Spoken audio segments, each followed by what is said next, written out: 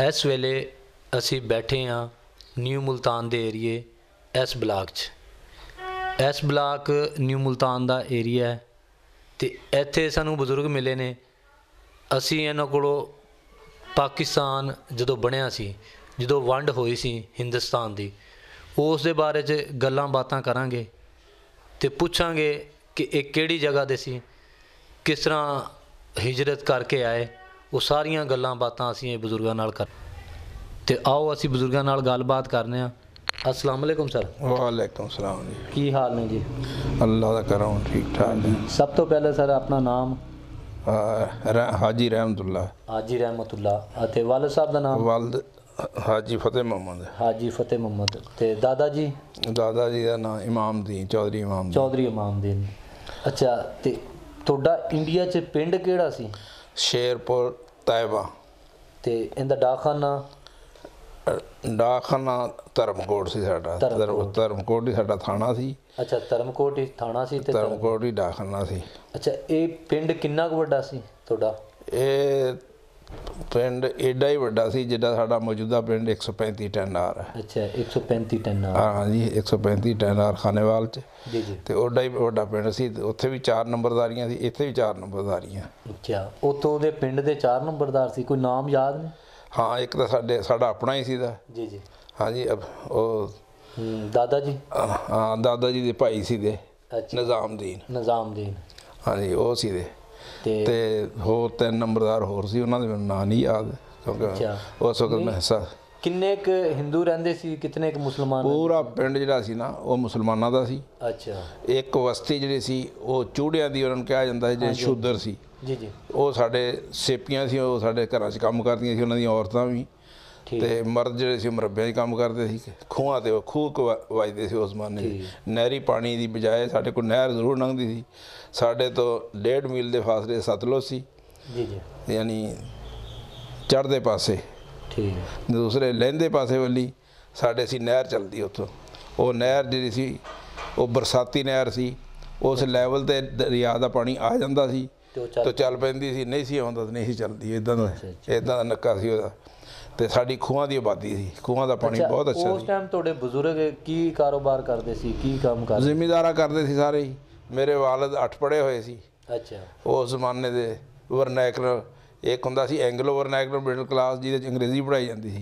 जे अंग्रेजी नहीं सी पढ़ाई जाती ਉਹਦੇ ਵਿੱਚ ਹੁੰਦੀ ਸੀ ਵਰਨੈਕਲਰ ਤੇ ਉਹ ਮਿਡਲ ਕੀਤਾ ਸੀ ਉਹਨਾਂ ਨੇ। ਠੀਕ। ਵਰਨਾ ਦਾਦਾ ਵੀ ਪੜਦਾਦਾ ਵੀ ਸਾਡੇ ਮੇਰੇ ਚਾਚੇ ਵੀ ਸਾਰੇ ਕਾਸ਼ਤਕਾਰ ਸੀ। ਉਹਨਾਂ ਦੀ ਐਜੂਕੇਸ਼ਨ 8 ਸੀ। ਬਾਕੀ ਮੇਰਾ ਚਾਚਾ ਜਿਹੜਾ ਸੀ ਉਹ ਮੇਰਾ ਸੁਸਰ ਵੀ ਸੀ। ਉਹਨਾਂ ਦੀ 4-5 ਸਾਲ ਸੀ, 4-5 ਕਲਾਸਾਂ ਪੜ੍ਹੇ ਸੀ ਉਹ। ਤੇ ਤਾਇਆ ਮੇਰੇ ਜੀ ਇੱਥੇ ਆ ਕੇ ਫੌਤ ਹੋਏ ਨੇ, ਅਬਦੁੱਲਾ ਹਾਜੀ ਅਬਦੁੱਲਾ। ਉਹਨਾਂ ਨੇ ਤਾਲੀਮ ਹਾਸਿਲ नहीं की, सिर्फ कुरान शरीफ थोड़ा बहुत पढ़े सी। अच्छा, तुहाडी गोत की है? असीं अराई हाँ।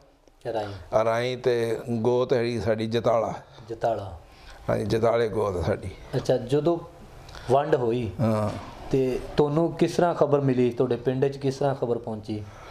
ਉਹਦੀ पोजीशन ये सी उस वक्त कि पूरा पिंड मुसलमानां दा सी, लेकिन उत्थे दियां दुकानां 4 सीदियां वो बनिया दी सी। मुसलमान की कोई दुकान नहीं। नाम सी उन्हां दे? कोई नाम याद नहीं? नहीं, नाम याद नहीं। छोटे सी असीं भी ते बनिया दी दुकानां दे उन्हां नूं लाला जी कहंदे सी।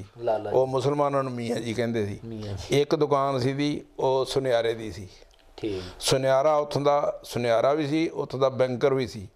यानी लोग अपने पैसे उन्हां कोल जमा करवाउंदे सुनियारे। और बैंक बुक दा तसव्वुर नहीं सी। एक हैगा सी, एक बैंक बनी सी गौरमेंट की तरफों, कोआपरेटिव बैंक देहातां च।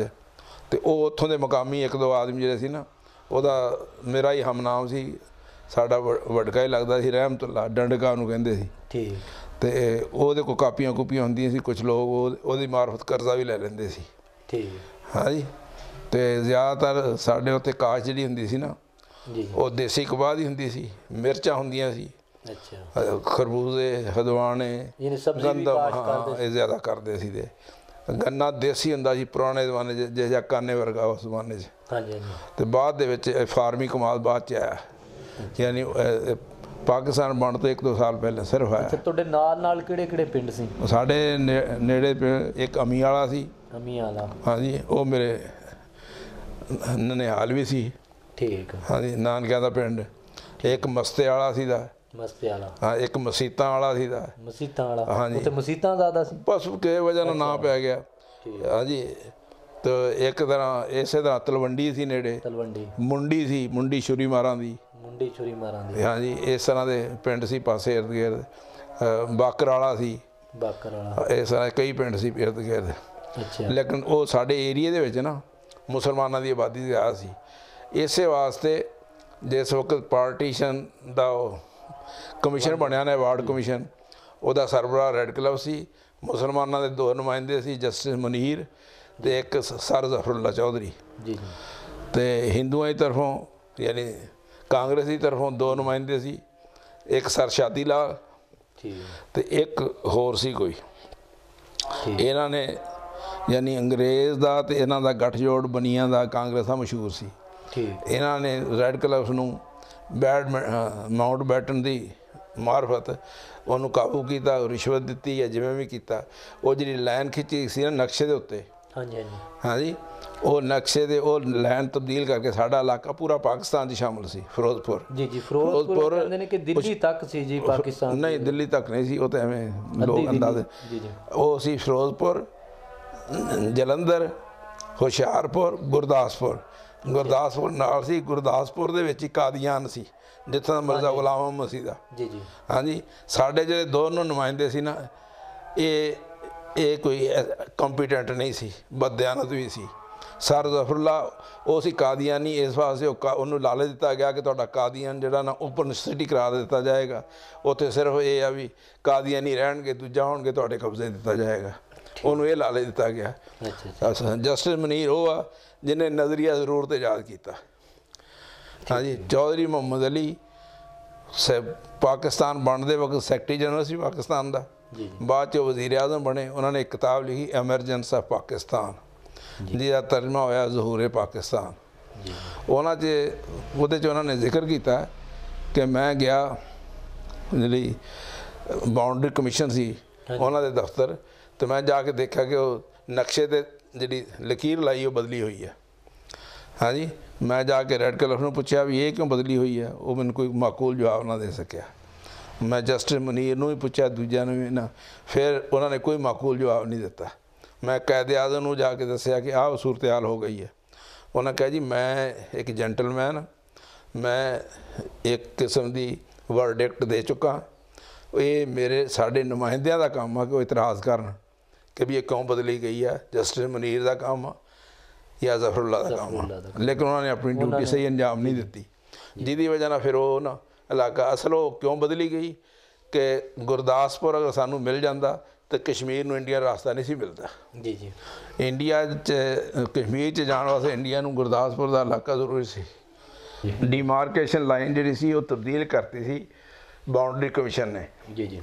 ਉਹਦੇ ਮਤਲਬ ਕਾਇਦੇ ਆਜ਼ਮ ਨੂੰ ਜਦੋਂ ਦੱਸਿਆ ਗਿਆ, ਚੌਧਰੀ ਮੁਹੰਮਦ ਅਲੀ ਨੇ ਦੱਸਿਆ ਕਿ ਵੀ ਇਹ ਬਦਲ ਦਿੱਤੀ ਗਈ ਹੈ, ਅਤੇ ਉਹਨਾਂ ਨੇ ਕਿਹਾ ਕਿ ਆਪਣੇ ਜਿਹੜੇ ਨੁਮਾਇੰਦੇ ਆ ਜਸਟਿਸ ਮੁਨੀਰ, ਸਰ ਜ਼ਫਰੁੱਲਾ, ਇਹਨਾਂ ਨੂੰ ਕਹੋ ਕਿ ਇਤਜਾਜ ਕਰਨ, तो कहन भी क्यों बदली गई है, लेकिन उन्होंने कोई खास तवज्जो नहीं दी।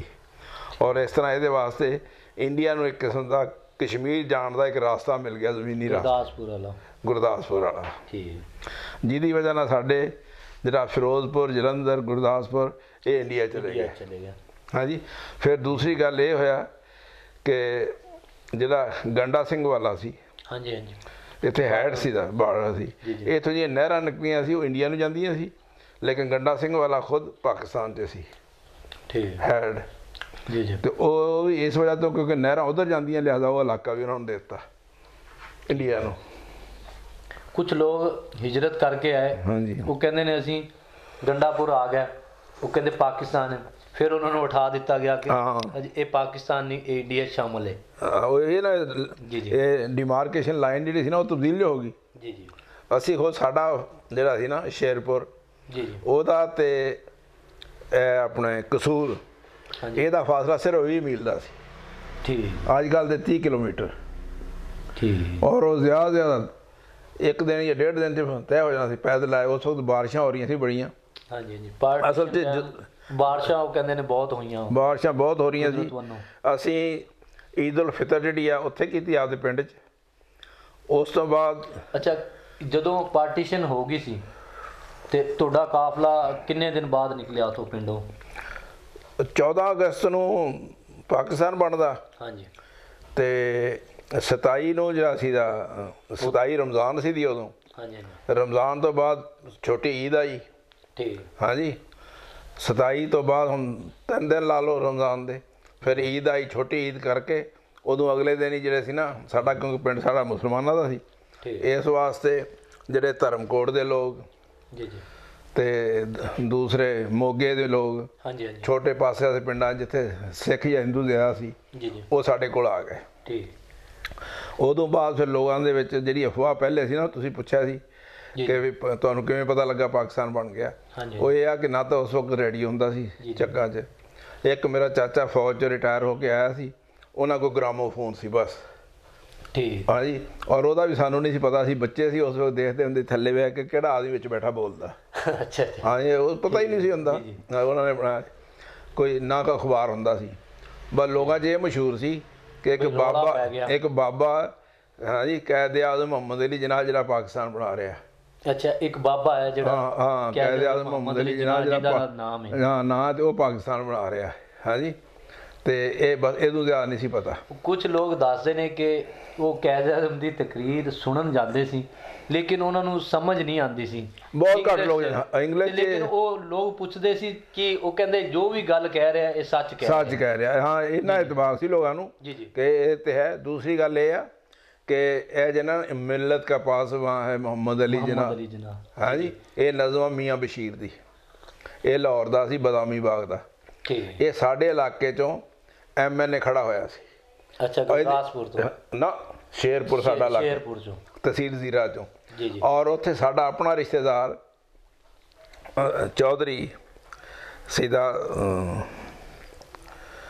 ਉਹਦਾ ਨਾਂ ਸੀ ਢੋਲੇ ਵਾਲੇ ਦਾ ਚੌਧਰੀ ਸੀ, ਚੌਧਰੀ ਸਦਰਦੀਨ।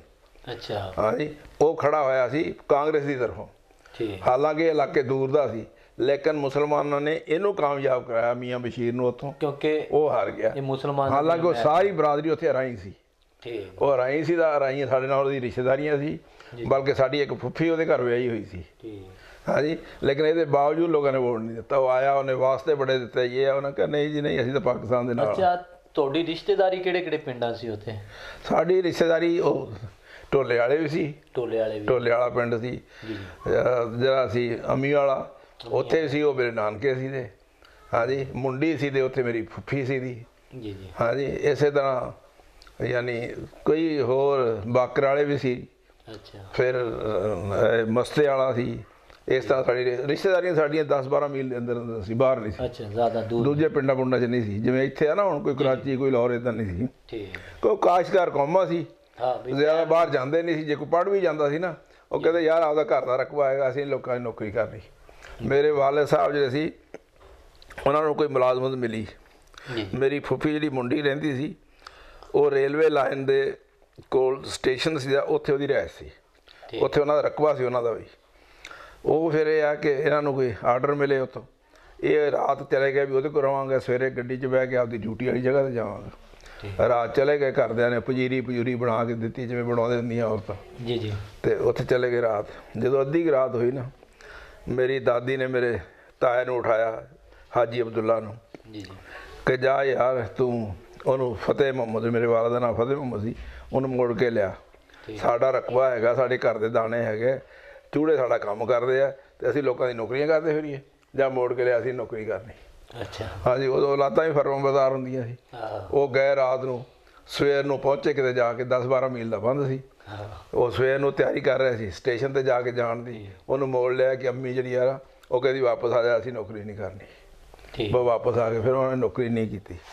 ਉਹਨਾਂ ਨੇ ਦੁਕਾਨ ਕੀਤੀ। ਅੱਛਾ, ਦੁਕਾਨ 'ਤੇ ਮਾਲ ਮੂਲ ਪਾਇਆ। ਜਿਹੜੇ ਚਾਰੇ ਦੁਕਾਨਾਂ ਸੀ ਨਾ ਬਨੀਆਂ ਦੀਆਂ, ਉਹਨਾਂ ਨੇ ਇਤਿਹਾਦ ਕਰ ਲਿਆ। ਅੱਛਾ, ਅਸੀਂ ਜਿਹੜਾ ਮਾਲ ਉੱਥੋਂ ਖਰੀਦ ਕੇ ਲਿਆਉਣਾ ਜਿਸ ਭਾਅ 'ਤੇ, ਧਰਮਕੋਟ ਤੋਂ ਜਾਂ ਦੂਸਰੇ ਸ਼ਹਿਰਾਂ ਤੋਂ, ਉਹਨਾਂ ਨੇ ਉਸ ਰੇਟ ਦੇ ਇੱਥੇ ਵੇਚਣ ਲੱਗ ਪਏ ਉਹ। ਅੱਛਾ, ਸਾਨੂੰ ਫਾਇਦਾ ਕੋਈ ਨਾ ਹੋਇਆ, ਸਾਡੇ ਪੀਪੇ ਖਾਲੀ ਹੋ ਗਏ, ਇਹਨਾਂ ਨੂੰ ਘਾਟਾ ਚੱਲਣ ਨਾ ਦਿਓ। ਚੱਲੇ ਨਾ। ਉਹ ਆਖਰ 6 ਮਹੀਨੇ ਚੱਲੀ, ਦੁਕਾਨ ਬੰਦ ਹੋ ਗਈ, ਖਾਲੀ ਪੀਪੇ ਹੋ ਗਏ। हाँ जी, क्योंकि इतिहास कर लिया। फिर वो सूदी कारोबार भी करते सी, पीपियां च लोग रखते सी। हाँ समान, जी जी, समान सादा ਹੁੰਦੀਆਂ ਦੁਕਾਨਾਂ ਚੱਕਾਂ 'ਚ। ਪੁਰਾਣੇ ਪਿੰਡਾਂ 'ਚ ਦੇਖੋ ਪੀਪਿਆਂ ਦੇ ਅੰਦਰ ਉਹਨਾਂ ਦਾ ਸਮਾਨ ਐਵੇਂ ਰੱਖਿਆ, ਦਾਲ, ਮੂੰਗੀ ਦੀ ਦਾਲ, ਮਸਰੀ ਦੀ। ਫਿਰ ਉਹਨਾਂ ਨੇ ਇਹ ਆ ਕਿ ਬੱਚਿਆਂ ਨੂੰ ਵਰਗਲਾਉਣ ਵਾਸਤੇ ਦੂਜਿਆਂ ਨੂੰ ਉਹ ਰੂੰਗਾ ਦਾ ਰਿਵਾਜ ਹੁੰਦਾ ਸੀ ਬੜਾ। ਹਾਂਜੀ, ਰੂੰਗਾ ਦਿੰਦੇ ਸੀ। ਕੋਈ ਚੀਜ਼ ਲੈਣੀ, ਕੋਈ ਚੀਜ਼ ਖਰੀਦਣੀ, ਬੱਚਿਆਂ ਰੂੰਗਾ ਦੇਣਾ। ਉਹਨਾਂ ਨੇ ਜਰਾ ਰੂੰਗਾ ਵੀ ਜ਼ਿਆਦਾ ਕਰਤਾ, ਬੱਚੇ ਜ਼ਿਆਦਾ ਕੇ ਜਾਣ ਲੱਗ ਪਏ। ਅੱਛਾ, ਹਾਂਜੀ, ਆਪਣੀ ਤਰਫ ਖਿੱਚਣ ਵਾਸਤੇ। ਫਿਰ ਉਹ ਕਰਜ਼ਾ ਵੀ ਦੇ ਦਿੰਦੇ ਸੀ, ਤੁਸੀਂ ਰਕਬਾ ਖਰੀਦਣਾ ਤਾਂ ਕਰਜ਼ਾ ਦੇ ਦਿੰਦੇ ਸੀ। ਉਹਨਾਂ ਦੀ ਇੱਕ ਸ਼ਹਿਰਾ ਸੀ ਮੁਸਲਮਾਨਾਂ ਨਾਲੋਂ, ਉਹਨਾਂ ਦੇ ਕਰਜ਼ੇ ਦੀ ਸ਼ਹਿਰਾ। ਜਿੱਦਾਂ ਹੁਣ ਅੱਜ ਕੱਲ੍ਹ ਸਾਡੇ ਆ ਨਾ ਲੁੱਟ ਮੱਚੀ ਸੂਦ ਦੀ, ਕਹੇ ਜੀ ਤੁਸੀਂ 1000 ਰੁਪਇਆ ਲੈ ਲਓ ਤੇ ਮਹੀਨੇ ਬਾਅਦ ਤੁਹਾਡੇ ਕੋਲ 2000 ਮੰਗ ਲੈਂਦੇ ਹੈਗੇ। ਜੀ ਜੀ, ਇਹ ਉਹ ਗੱਲ ਨਹੀਂ ਸੀ ਉਦੋਂ। ਉਹ ਮੀਆਂ ਜੀ ਕਹਿੰਦੇ ਹੁੰਦੇ ਸੀ ਮੁਸਲਮਾਨਾਂ ਨੂੰ, ਅਸੀਂ ਉਹਨਾਂ ਨੂੰ ਲਾਲੇ ਕਹਿੰਦੇ ਹੁੰਦੇ ਸੀ। ਫਿਰ ਤੁਸੀਂ ਕੋਈ ਜ਼ਰੂਰਤ, ਉਹਨਾਂ ਨੇ ਜਦੋਂ ਫਸਲ ਨਿਕਲਣੀ ਆ ਜਾਣਾ, ਉਹ ਸਾਰੇ ਕਣਕ ਕੁਣਕ ਜੋ ਵੀ ਨਿਕਲਣੀ ਉਹ ਕਰਜ਼ੇ ਦੀ ਸੂਰਤ 'ਚ ਵਾਪਸ ਲੈ ਜਾਣੀ। ਜੇ ਜ਼ਿਮੀਂਦਾਰ ਨੇ ਕਹਿਣਾ ਕਿ ਲਾਲਾ ਜੀ ਸਭ ਕੁਝ ਤਾਂ ਤੁਸੀਂ ਲੈ ਚਲੇ, ਅਸੀਂ ਖਾਣਾ। ਉਹਨੇ ਕਿਹਾ ਯਾਰ ਪਿਛਲੇ ਸਾਲ ਦੀ ਮੱਕੀ ਪਈ ਆਪਣੇ ਕੋਲ, ਉਹ ਲੈ ਲਿਆ ਜੇ ਖਾ ਲਿਆ ਤੁਸੀਂ। ਅੱਛਾ ਅੱਛਾ। ਫਿਰ ਉਹ ਦੂਸਰੇ ਪਿਛਲੇ ਸਾਲ ਦੀ ਮੱਕੀ ਜਿਹੜੀ ਲੱਗੀ ਹੋਈ ਮੱਕੀ, ਅੱਛਾ, ਕੀੜਾ ਲੱਗਾ, ਉਹ ਦੇ ਦੇਣੀ, ਉਹ ਖਾਣੀ। ਤੋ ਇਸ ਤਰ੍ਹਾਂ ਕਰਕੇ ਸੁਨਾਰੇ ਕੋਲ ਜ਼ੇਵਰ ਬਣਾਉਣਾ, ਪੈਸੇ ਵੀ ਉਹਦੇ ਕੋਲ ਜਮ੍ਹਾਂ ਹੋਣੇ। ਸੁਨਾਰਾ ਵੀ ਕਰਜ਼ ਦੇ ਦਿੰਦਾ ਸੀ, ਲਾਲੇ ਵੀ ਕਰਜ਼ ਦੇ ਦਿੰਦੇ ਸੀ, ਕੋਆਪਰੇਟਿਵ ਬੈਂਕਾਂ ਜਿਹੜੀਆਂ ਸੀ ਉਹ ਵੀ ਕਰਜ਼ ਦਿੰਦੀਆਂ ਸੀ ਜ਼ਿਮੀਂਦਾਰਾਂ ਨੂੰ। ਅੱਛਾ, ਛੋਟੂ ਰਾਮ ਦਾ ਇੱਕ ਜ਼ਿਕਰ ਕਰਦੇ ਨੇ ਬਹੁਤ ਜ਼ਿਆਦਾ। ਸਰ ਛੋਟੂ ਰਾਮ ਜੋ ਹੈ ਨਾ, ਹਾਂਜੀ, ਉਹ ਜਾਟ ਸੀ ਦਾ, ਮੈਂ ਦੱਸਦਾ ਤੁਹਾਨੂੰ। ਹਾਂਜੀ, ਉਹ ਜਾਟ ਸੀ ਦਾ, ਉਹਦਾ ਪਿਓ ਕਾਸ਼ਤਕਾਰ ਸੀ। ਅੱਛਾ, ਉਹ ਕਿਹੜੀ ਜਗ੍ਹਾ ਰਹਿੰਦੇ ਸੀ? ਉਹਦਾ ਮੈਨੂੰ ਐਗਜ਼ੈਕਟ ਨਹੀਂ ਪਤਾ ਵੀ ਕਿਹੜੇ ਇਲਾਕੇ ਦਾ ਸੀ, ਲੇਕਿਨ ਉਹ ਯੂਨੀਅਨਿਸਟ ਪਾਰਟੀ 'ਚ ਵਜ਼ੀਰੇ ਮਾਲ ਸੀ। ਪੰਜਾਬ 'ਚ ਯੂਨੀਅਨਿਸਟ ਪਾਰਟੀ ਸੀ ਨਾ, ਜਿਹਦਾ ਪਹਿਲਾ ਵਜ਼ੀਰ ਆਲਾ ਜਾਂ ਸਿਕੰਦਰ ਯਾਦ ਸੀ, ਉਦੋਂ ਵਜ਼ੀਰ ਆਜ਼ਮ ਕਹਿਲਾਉਂਦਾ ਸੀ। ਠੀਕ, ਹਾਂਜੀ। ਫਿਰ ਉਦੋਂ ਬਾਅਦ ਸਰਦਾਰ ਸ਼ੌਕਤ ਯਾਦ ਦਾ ਪਿਓ ਉਹ ਵਜ਼ੀਰ ਆਲਾ ਬਣਿਆ। ਜੀ ਜੀ। ਅੱਛਾ, ਉਹਦਾ ਮਸਲਾ ਇਹ ਸੀ ਕਿ ਉਹਦਾ ਪਿਓ ਕਾਸ਼ਤਕਾਰ ਸੀ, ਦਰਮਿਆਨੇ ਤਬਕੇ ਦਾ ਸੀ। ਅੱਛਾ, ਉਹਨੇ ਕਰਜ਼ਾ ਲੈ ਲਿਆ ਉਹਦੇ ਪਿਓ ਨੇ ਬੱਚਾ ਪੜ੍ਹਾਉਣ ਨੂੰ, ਆਪਦੇ ਨੂੰ ਬੱਚਾ। ਹਾਂ, ਸਰ ਛੋਟੂ ਰਾਮ ਨੂੰ, ਕਿ ਉਹ ਸਰ ਦਾ ਖਿਤਾਬ ਦਿੱਤਾ ਸੀ ਅੰਗਰੇਜ਼ਾਂ ਨੇ ਉਹਨੂੰ। ਅਤੇ ਉਹ ਬੱਚਾ ਸੀ, ਕਾਬਲ ਅੱਗੇ ਲੰਘ ਗਿਆ, ਫਿਰ ਸਿਆਸਤ 'ਚ ਆਇਆ, ਫਿਰ ਉਹ ਵਜ਼ੀਰੇ ਮਾਲ ਹੋ ਗਿਆ। ਉਹਨੂੰ ਪਤਾ ਲੱਗਾ ਕਿ ਇਹ ਜਿਹੜੇ ਹੈਗੇ ਨਾ ਬਣੀਏ, ਇਹ ਤਾਂ ਬੜਾ ਇਸਤੇਸਾਲ ਕਰਦੇ ਆ, ਸੂਦ ਬੜਾ ਲੈਂਦੇ ਆ ਮੁਸਲਮਾਨਾਂ ਦਾ। ਦੂਜਾ ਉਹਨੇ ਇੱਕ ਬਿੱਲ ਪਾਸ ਕਰਵਾਇਆ ਪੰਜਾਬ ਅਸੈਂਬਲੀ 'ਚ, ਉਹ ਪਾਕਿਸਤਾਨ ਬਣਨ ਤੋਂ ਬਾਅਦ ਖਤਮ ਹੋਇਆ, ਪਹਿਲੇ ਨਹੀਂ, ਕਿ ਕੋਈ ਗੈਰ ਕਾਸ਼ਤਕਾਰ ਕੌਮ ਜਿਹੜੀ ਹੈ ਨਾ, ਉਹ ਕਿਸੇ ਕਾਸ਼ਤਕਾਰ ਦੀ ਜ਼ਮੀਨ ਨਹੀਂ ਖਰੀਦ ਸਕਦੀ। ਮਸਲ ਲੁਹਾਰ, ਤਰਖਾਨ, ਧੋਬੀ, ਤੇਲੀ, ਬਨੀਏ, ਇਹ ਉਹ ਨਹੀਂ ਖਰੀਦ ਸਕਣਗੇ। ਅੱਛਾ ਅੱਛਾ, ਨਹੀਂ ਤਾਂ ਕਰਜ਼ੇ ਦੇ ਵਿੱਚ ਹੀ ਰੱਖ ਲੈਂਦੇ ਸੀ। ਦੂਜਾ ਹੈ ਕਿ ਜਿਹੜਾ ਕਰਜ਼ਾ 10 ਸਾਲ ਦਾ ਹੋ ਗਿਆ ਪੁਰਾਣਾ, ਹਾਂਜੀ ਹਾਂਜੀ, ਉਹਦੇ ਟੇਢੀ ਫਿਰ ਜਾਏਗੀ, ਟੇਢੀ ਦਾ ਮਤਲਬ ਖਤਮ ਹੋ ਜਾਏਗਾ, ਹਾਂਜੀ, ਉਹ ਨਹੀਂ ਦੇਣਾ ਪਏਗਾ। ਅੱਛਾ ਅੱਛਾ, 10 ਸਾਲ ਦਾ ਅਸਲਦਾਰ ਵੀ ਨਹੀਂ ਦੇਣਾ ਪਏਗਾ, ਸੂਦ ਤਾਂ ਅਲੱਗ ਗੱਲ ਆ, ਉਹ ਵੀ ਨਹੀਂ ਦੇਣਾ ਪਏਗਾ। ਅੱਛਾ ਅੱਛਾ, ਇਸ ਤਰ੍ਹਾਂ ਕਰਕੇ ਉਹਨਾਂ ਨੇ ਬਥੇਰਾ ਲਿਆ, ਲੇਕਿਨ ਉਹਨੇ ਨਾ, ਉਹ ਕਹਿੰਦੇ ਨੇ ਹਰਿਆਣਵੀ ਕਿਹੜੇ ਕਿਸਾਨ ਸੀ ਲੋਕ, ਉਹਨਾਂ ਵਾਸਤੇ ਉਹਨਾਂ ਨੇ ਬਹੁਤ, ਸਭ ਵਾਸਤੇ ਕੀਤਾ। ਪੰਜਾਬ ਸਭ ਖੁਸ਼ ਸੀ ਉਹਦੇ ਤੇ। ਹਰ ਜ਼ਿਮੀਂਦਾਰ ਕਾਸ਼ਤਕਾਰ ਪਾਕਿਸਤਾਨ ਤੋਂ ਪਹਿਲੇ ਜਿਹੜਾ ਹੋਸ਼ 'ਚ ਸੀ ਨਾ, ਹੋਸ਼ਾਬਾਦ 'ਚ, ਪੰਜਾਬ ਦਾ ਹਰ ਘਰ ਜਾਣਦਾ ਸੀ ਸਰ ਛੋਟੂ ਰਾਮ ਕੌਣ, ਔਰ ਉਹਨੂੰ ਦੁਆਵਾਂ ਦਿੰਦੇ ਸੀ। ਠੀਕ, ਯਾਨੀ ਬਨੀਆਂ ਦੇ ਜ਼ੁਲਮ ਤੋਂ ਬਚਾਇਆ ਉਹਨੇ, ਇੱਕ ਜ਼ਮੀਨਾਂ ਵਿਕਣ ਤੋਂ ਬਚਾਤੀਆਂ। ਠੀਕ, ਹਾਂਜੀ। ਫਿਰ ਬਨੀਏ ਕੀ ਕਰਨ ਲੱਗ ਗਏ ਕਿ ਉਹ ਜ਼ਮੀਨ ਖੁਦ ਤਾਂ ਖਰੀਦ ਨਹੀਂ ਸਕਦੇ। ਮਸਲਨ ਮੈਂ ਮੁਸਲਮਾਨ ਹਾਂ, ਮੇਰਾ ਦੋਸਤ ਆ ਕੋਈ ਬਣੀਆ, ਉਹਨੇ ਮੇਰੇ ਨਾਂ 'ਤੇ ਖਰੀਦ ਲੈਣੀ ਆ, ਮੇਰੇ ਨਾਂ ਕਰਵਾ ਦੇਣੀ। ਉਹਨੇ ਕਹਿਣਾ ਕੋਈ ਗੱਲ ਨਹੀਂ ਵੀ ਇਹ ਤਾਂ ਆਪਣਾ ਯਾਰ ਕਿਤੇ ਚੱਲੀ ਆ। ਜਦੋਂ ਪਾਕਿਸਤਾਨ ਬਣਿਆ ਨਾ, ਉਹ ਜ਼ਮੀਨਾਂ ਫਿਰ ਉਹ ਜਿਸ ਦੇ ਨਾਮ 'ਤੇ ਲਈਆਂ ਗਈਆਂ ਸੀ ਉਹਨੂੰ ਹੀ ਮਿਲੀਆਂ, ਉਹਨੂੰ ਆ ਗਈਆਂ ਇੱਥੇ, ਔਰ ਉਹ ਮਾਰਟਗੇਜ ਹੋਈਆਂ ਸੀ, ਰਹਿਣ ਹੋਈਆਂ ਸੀ। ਇੱਥੇ ਪਾਕਿਸਤਾਨ ਦੀ ਹਕੂਮਤ ਨੇ ਫਿਰ ਕਿਹਾ ਕਿ ਤੁਸੀਂ ਰਹਿਣ ਦੇ ਪੈਸੇ ਅਦਾ ਕਰੋ, ਫਿਰ ਤੁਹਾਡੇ ਨਾਲ ਕਰਾਂਗੇ। ਅੱਛਾ ਅੱਛਾ, ਕਈ ਸਾਡੇ ਰਿਸ਼ਤੇਦਾਰ ਸੀ, ਉਹਨਾਂ ਦੀ ਜ਼ਮੀਨਾਂ ਰਹਿਣ ਆਈਆਂ, ਫਿਰ ਉਹਨਾਂ ਦੇ ਪੈਸੇ ਅਦਾ ਕੀਤੇ ਗਏ, ਔਰ ਫਿਰ ਉਹਨਾਂ ਦੇ ਨਾਂ ਹੋਈਆਂ। ਉਹਨਾਂ ਨੂੰ ਜਿਹੜੇ ਬਨੀਆਂ ਬੁਨੀਆਂ ਖਰੀਦੀਆਂ ਸੀ ਨਾ ਬੇਨਾਮੀ ਦੇ ਤੌਰ 'ਤੇ, ਉਹ ਬਨੀਆਂ ਨੂੰ ਨਹੀਂ ਮਿਲੀਆਂ। ਅੱਛਾ, ਉਹ ਫਿਰ ਤੁਸੀਂ ਸੁਣਾ ਰਹੇ ਸੀ ਕਿ ਤੁਹਾਡਾ ਕਾਫਲਾ ਚੱਲਿਆ। ਹਾਂ, ਫਿਰ ਈਦ ਦੀ ਨਮਾਜ਼ ਪੜ੍ਹ ਕੇ ਅਗਲੇ ਦਿਨ ਕਾਫਲਾ ਚੱਲਿਆ। ਸਾਡੇ ਇੱਕ ਬਲੋਚ ਸੀ ਦਾ, ਜਿਹਦੇ ਨਾਲ ਮੇਰੇ ਵਾਲਦ ਦੀ ਯਾਰੀ ਸੀ, ਉਹ ਇਲਾਜ ਕਰਦਾ ਹੁੰਦਾ ਸੀ ਊਠਾਂ ਦਾ। ਘਰ ਬਲੋਚ ਜ਼ਿਆਦਾ ਮਸ਼ਹੂਰ ਸੀ ਊਠਾਂ ਵਾਸਤੇ, ਅਜੇ ਵੀ ਬਲੋਚਿਸਤਾਨ। ਹਾਂ, ਊਠਾਂ। ਅੱਛਾ, ਉਹ ਸਾਡੇ ਕੋਲ ਆ ਗਏ। ਮੁੜ ਕੇ ਫਿਰ ਹਾਲਾਤ ਇੰਨੇ ਵਿਗੜੇ, ਸਾਡੇ ਚੱਕ 'ਚ ਕੋਈ ਰਫੜ ਨਹੀਂ ਹੋਇਆ, ਕਿਉਂਕਿ ਅਕਸਰੀਅਤ ਸਾਡੀ ਸੀ, ਚੂੜੇ ਇੰਨੀ ਜੋਗੇ ਹੈ ਨਹੀਂ ਸੀ। ਮੁੜ ਕੇ ਫਿਰ ਉਦੋਂ ਅਗਲੇ ਦਿਨ ਅਸੀਂ ਉੱਠੇ ਸਾਰੇ, ਪੂਰਾ ਪਿੰਡ ਇਰਦ ਗਿਰਦ ਦੇ ਪਿੰਡ ਵੀ ਇੱਕ ਕਾਫਲਾ ਬਣ ਗਿਆ। ਅਸੀਂ ਚੱਲ ਪਏ ਕਸੂਰ ਵੱਲ ਨੂੰ।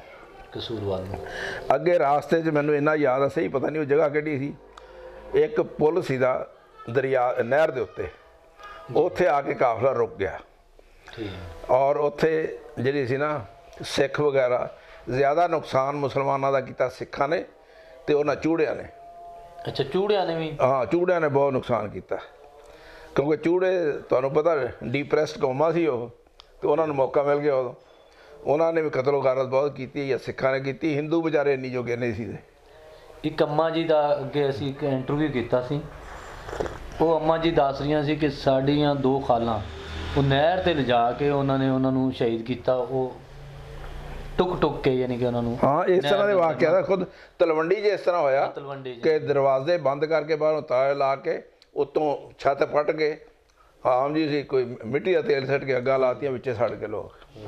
ਇਸ ਤਰ੍ਹਾਂ ਦੇ ਵਾਕਿਆ ਵੀ ਹੋਏ, ਲੇਕਿਨ ਸਾਡੇ ਪਿੰਡ 'ਚ ਨਹੀਂ ਹੋਇਆ, ਬਿਲਕੁਲ ਨਹੀਂ ਹੋਇਆ। ਉੱਥੇ ਜ਼ਿਮੀਂਦਾਰ ਲੋਕ ਸੀ, ਅਸਲਾ ਤਾਂ ਹੁੰਦਾ ਨਹੀਂ ਸੀ ਕਿਸੇ ਕੋਲ। ਨਹਿਰ ਤੋਂ ਫਿਰ ਨਹਿਰ ਦੇ ਉੱਤੇ ਉੱਥੇ ਜਨਾਬ ਉਹਨਾਂ ਡੰਡੇ ਡੁੰਡੇ ਜਾਂ ਕੁਹਾੜੀਆਂ ਜਾਂ ਬਾਲੇ ਬੁੱਲੇ ਇਹੋ ਜਿਹੇ ਲੋਕਾਂ ਨੂੰ ਕੱਸੀ ਦੇ ਉਹ ਰਖਵਾ ਲਏ ਉੱਥੇ, ਅਤੇ ਉਹਨਾਂ ਨੂੰ ਕਿਹਾ ਅਸੀਂ ਤੁਹਾਨੂੰ ਪਾਟ ਪਾ ਦਿੰਦੇ ਹਾਂ। ਅਗਲੇ ਪਾਸੇ ਜਿਹੜੇ ਸੀ ਸਿੱਖ ਮੁਸੱਲਾ ਲੋਕ ਸੀ ਦੇ, ਉਹਨਾਂ ਨੂੰ ਕਤਲ ਕਰੀ ਜਾਂਦੇ ਸੀ, ਸਿੱਟੀ ਜਾਂਦੇ ਸੀ। ਉਹ 2-4 ਆਦਮੀਆਂ ਨੇ ਤਾਂ ਵਾਕਿਆ ਹੋਇਆ, ਪਤਾ ਲੱਗ ਗਿਆ ਪਿੱਛੇ, ਵਿੱਚੋਂ ਇੱਕ ਦਾ ਭੱਜਿਆ ਵਾਪਸ, ਫਿਰ ਜਾਣੋਂ ਹਟ ਗਏ।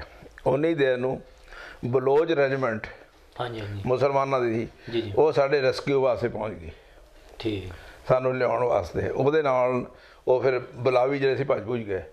ਫਿਰ ਉਹ ਸਾਨੂੰ ਐਸਕੋਰਟ ਕਰਕੇ ਲੈ ਕੇ ਆਏ। ਉੱਤੋਂ ਬਾਰਿਸ਼ਾਂ ਹੋ ਰਹੀਆਂ ਸੀ, ਥੱਲੇ ਗਾਰਾ ਸੀ, ਚਿੱਕੜ ਸੀ। ਅੱਛਾ, ਖਾਂਦੇ ਪੀਂਦੇ ਕੀ ਸੀ? ਖਾਣ ਪੀਣ ਨੂੰ ਇਹ ਸੀ ਵੀ ਕਈ ਤਾਂ ਬੁੜੀਆਂ ਸਮਝਦਾਰ ਸੀ ਦੀਆਂ, ਉਹਨਾਂ ਨੇ ਤਾਂ ਇਹ ਕੀਤਾ ਕਿ ਪੰਜੀਰੀ ਬਣਾ ਲਈ। ਕਈਆਂ ਨੇ ਉਦੋਂ ਛੋਲੇ ਆਮ ਸੀ, ਮੱਕੀ ਆਮ ਸੀ, ਦਾਣੇ ਭੁੰਨ ਲੈ। ਫਿਰ ਇੱਕ ਜ਼ਹਿਨ 'ਚ ਇਹ ਵੀ ਗੱਲ ਸੀ ਦੀ ਕਿ ਮੇਰੀ ਦਾਦੀ, ਅੱਲਾ ਉਹਨਾਂ ਨੂੰ ਜੰਨਤ 'ਚ ਜਗ੍ਹਾ ਦੇਵੇ, ਉਹਨਾਂ ਨੇ ਨਾ ਜਿਹੜੇ ਸੀ ਨਾ ਚੰਗੇ ਕੱਪੜੇ, ਚੰਗੀਆਂ ਚੀਜ਼ਾਂ, ਉਹ ਸਾਰੀਆਂ ਅੰਦਰ ਆ ਕੇ ਤਾਲਾ ਲਾਤਾ। ਉਹਨੇ ਕਿਹਾ ਬਾਪ ਦਾਦਾ ਸਦੀਆਂ ਤੋਂ ਰਹਿ ਰਿਹਾ, ਕੋਈ ਕਦੇ ਸਾਰੀ ਉਮਰ ਗਿਆ, 2-4 ਦਿਨਾਂ 'ਚ ਅਸੀਂ ਆ ਜਾਣਾ। ਅਤੇ ਜਿਹੜੇ ਬਾਹਰ ਜਿਨ੍ਹਾਂ ਬਿਸਤਰਿਆਂ 'ਤੇ ਅਸੀਂ ਸੌਂਦੇ ਸੀ, ਚਾਰਪਾਈਆਂ 'ਤੇ ਕੀ ਚੱਕਣੀ ਸੀ, ਉਹ ਬਿਸਤਰੇ ਉਹੀ ਲੈ ਕੇ ਤੁਰ ਪਏ ਕਿ ਵੀ ਇਹ ਖਰਾਬ ਨਾ ਹੋਣ, ਰਾਜ ਬਾਰਿਸ਼ਾਂ ਹੋ ਰਹੀਆਂ ਅਤੇ ਉਹ ਅੰਦਰ ਪੈ ਰਹਿਣ। ਬਲਕਿ ਮੇਰੀ ਦਾਦੀ ਨੇ ਜਿਹੜੇ ਸੀ ਨਾ, ਉਹ ਤਾਲੇ ਲਾ ਕੇ ਚਾਬੀਆਂ ਲੈ ਕੇ ਆਈ ਸੀ। ਪਾਕਿਸਤਾਨ ਬਣਨ ਤੋਂ 2 ਮਹੀਨੇ ਬਾਅਦ ਉਹ ਚਾਬੀਆਂ ਸਿੱਟੀਆਂ। ਉਸ ਵਕਤ ਔਰਤਾਂ ਘੱਗਰਾ ਪਹਿਨਦੀਆਂ ਸਾਡੇ ਇਲਾਕੇ 'ਚ, ਉਹਦੇ ਨਾਲ ਚਾਬੀਆਂ ਵਧੀਆਂ ਆਉਂਦੀਆਂ ਸੀ, ਔਰ ਉਹ ਚਾਬੀਆਂ ਉਦੋਂ ਸਿੱਟੀਆਂ ਉਹਨੇ ਵੀ ਹੁਣ ਜਾਣ ਦਾ ਇਮਕਾਨ ਕੋਈ ਨਹੀਂ। ਹਾਂਜੀ, ਤਾਂ ਇਸ ਤਰ੍ਹਾਂ ਦੇ ਹਾਲਾਤ ਸੀ ਦੇ। ਫਿਰ ਉੱਥੋਂ ਚੱਲੇ ਅਸੀਂ, ਹਾਲਾਂਕਿ ਮੈਂ ਤੁਹਾਨੂੰ ਦੱਸਿਆ ਵੀ 30 ਕਿਲੋਮੀਟਰ ਦਾ ਸੀ, ਅਤੇ ਉਹਦੇ 'ਚ ਬਾਰਿਸ਼ਾਂ ਦੀ ਵਜ੍ਹਾ ਨਾਲ ਚੱਲਣਾ ਬੜਾ ਮੁਸ਼ਕਿਲ ਸੀ ਦਾ। ਮੇਰੀ ਪੋਜੀਸ਼ਨ ਇਹ ਸੀ ਕਿ ਮੇਰੇ ਗੋਡੇ ਤੋਂ ਪੈਰਾਂ ਤੱਕ ਦੋਨੋਂ ਫੋੜੇ ਨਿਕਲੇ ਸੀ। ਅੱਛਾ, ਬਾਰਿਸ਼ਾਂ ਦੀ ਵਜ੍ਹਾ ਤੋਂ? ਕੁਛ ਪਹਿਲੇ ਤੋਂ ਸੀ, ਕੁਝ ਬਾਰਿਸ਼ਾਂ ਨਾਲ ਹੋਰ ਜ਼ਿਆਦਾ ਹੋ ਗਏ। ਅੱਛਾ, ਉਹ ਮੈਂ 7 ਸਾਲ ਦਾ ਸੀ, ਜ਼ਾਹਿਰ ਹੈ ਨਾ ਤਾਂ ਮੈਂ ਚੱਕਣ ਜੋਗਾ ਸੀ ਅਤੇ ਨਾ ਹੋਰ। ਇਸ ਵਜ੍ਹਾ ਨਾਲ ਊਠ ਆ ਗਿਆ ਵਾਪਸ, ਜਿਹੜਾ ਮੱਝਾਂ ਗਾਈਆਂ ਸੀ ਉਹ ਅਸੀਂ ਛੱਡਿਆ। ਊਠ 'ਤੇ ਮੈਨੂੰ ਬਿਠਾ ਲਿਆ ਅਤੇ ਉਹ ਆ ਗਿਆ। ਉਹ ਫਿਰ ਊਠ ਦੀ ਉਸ ਵਜ੍ਹਾ ਨਾਲ ਆ ਗਿਆ। ਇੱਕ ਜਿਹੜਾ ਅਸੀਂ ਰਾਸਤਾ ਚੱਲ ਰਹੇ ਸੀ ਚਿੱਕੜ ਦੀ ਵਜ੍ਹਾ ਨਾਲ, ਇੱਕ ਜਿਹੜਾ ਸੀ ਨਾ ਬਲੋਚ ਰੈਜੀਮੈਂਟ ਦਾ ਸਿਪਾਹੀ, ਉਹਨੇ ਊਠ 'ਤੇ ਛੜੀ ਮਾਰੀ, ਉਹ ਮੇਰੀ ਲੱਤ 'ਤੇ ਵੱਜ ਗਈ, ਮੇਰੇ ਚੀਕ ਨਿਕਲ ਗਈ। ਹਾਂਜੀ, ਉਹ ਫਿਰ ਅਫਸੋਸ ਕਰਨ ਲੱਗਾ ਕਿ ਗਲਤੀ ਹੋਈ, ਮੈਂ ਤਾਂ ਊਠ ਨੂੰ ਤੇਜ਼ ਚਲਾਇਆ ਸੀ, ਪਿੱਛੇ ਬਲਵਾਈ ਨੇ ਵੀ ਜ਼ਰਾ ਜਲਦੀ ਚੱਲੋ। ਉਹਨੇ ਫਿਰ ਮੈਨੂੰ ਨਾ ਤਸੱਲੀ ਵਾਸਤੇ ਕੁਝ ਭੁੰਨੇ ਹੋਏ ਛੋਲੇ, ਉਹਨਾਂ ਕੋਲ ਵਿਚਾਰਿਆਂ ਕੋਲ ਛੋਲੇ ਹੀ ਸੀ, ਮੈਨੂੰ ਮੁੱਠੀ ਭਰ ਦੇ ਦਿੱਤੇ, ਲੈ ਬੇਟਾ ਖਾ। ਇਸ ਤਰ੍ਹਾਂ ਕਰਕੇ ਫਿਰ ਅਸੀਂ ਨਾ ਵਾਹਗਾ ਬਾਰਡਰ ਇੱਥੋਂ ਪਾਰ ਕਰਕੇ ਤਾਂ ਅਸੀਂ ਕਸੂਰ ਆ ਗਏ। ਕਸੂਰ 'ਚ ਸਾਡੀਆਂ ਕੋਈ ਰਿਸ਼ਤੇਦਾਰੀਆਂ ਸੀ।